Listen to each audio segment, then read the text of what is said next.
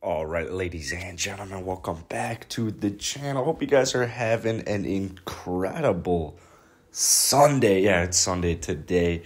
Loyola Chicago's playing Illinois right now. They're actually up at half. So I'm sure by the time you guys watch this video, that game will be over. So fingers crossed, man. Fingers crossed. But trade deadline is just a couple of days away. So back with another trade video. Today we've got a Rockets-Lakers one. I have a feeling Rockets fans will not be loving this trade hypothetical, but I got a lot of comments, and these are exactly the types of comments I want to see on all my videos. I want you guys to give me your opinions in the comments. I want you to say exactly your opinions on these trades, or on the video in general, but more specifically for this video, I want to hear your thoughts on this trade. I want to hear how much you hate it, how much you love it. So you can see it on the screen right now. It is Dennis Schroeder, Wesley Matthews, a first-round pick from 2027, and then 2 second-round picks for Victor Oladipo. So with the Los Angeles Lakers, with their injuries right now, oh my goodness, do they need to make a move. I think that Victor Oladipo is probably a very, very viable option for the Lakers. I think that this is extremely realistic. This is definitely something I could see happening. A trade like this, I would not expect to happen before the deadline. So get a lot of questions, get a lot of comments why we haven't made any trades.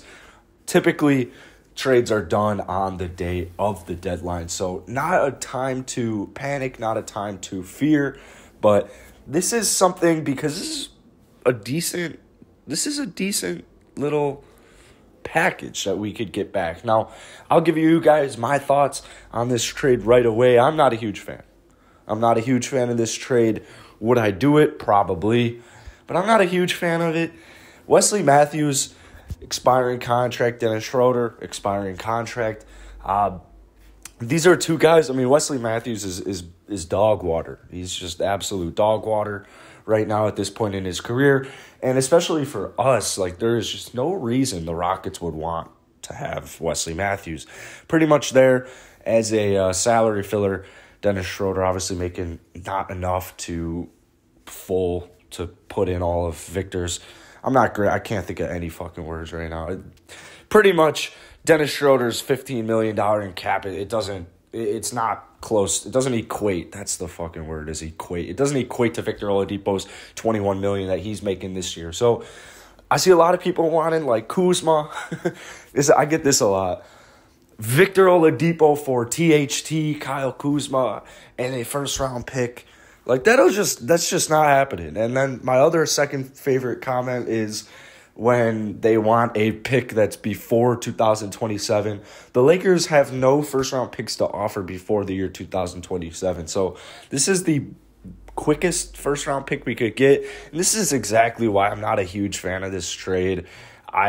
I don't know what Victor Oladipo's value is. I don't know. Obviously, I know we could not get Kuzma, THT, and a first for Victor Oladipo. Unless Victor Oladipo was having just an incredible year and he was open to committing to staying with the Lakers or with whatever team traded for him. But no talks like that have ever arisen.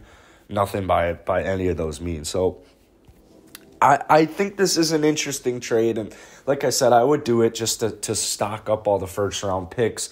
I really want Victor Oladipo off of this team just because of minutes.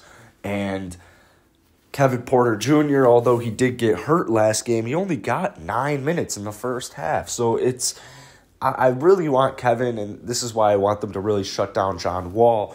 And with DJ Augustine being on this team now, it complicates the point guard position just so much more. A lot of people don't realize this, but DJ Augustine's a very solid veteran point guard, and he should be getting minutes. So he's going to be getting minutes. Well, guess what?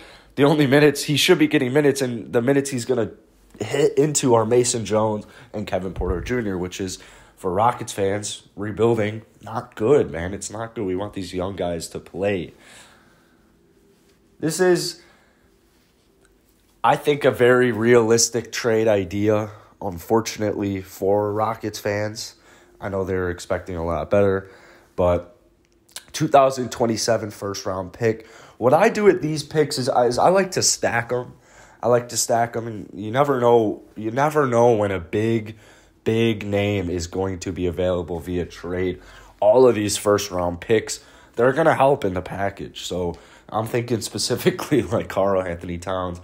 I would love to make a move at Karl-Anthony Towns next year if and when he becomes available. So let me know what you guys think about this trade. I'm not loving any Victor Oladipo trade I see. I'm not loving a single one.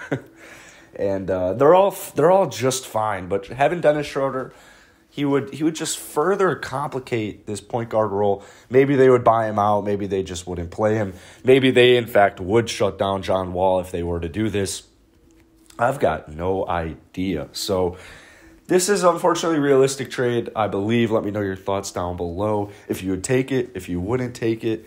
And I'll see you guys later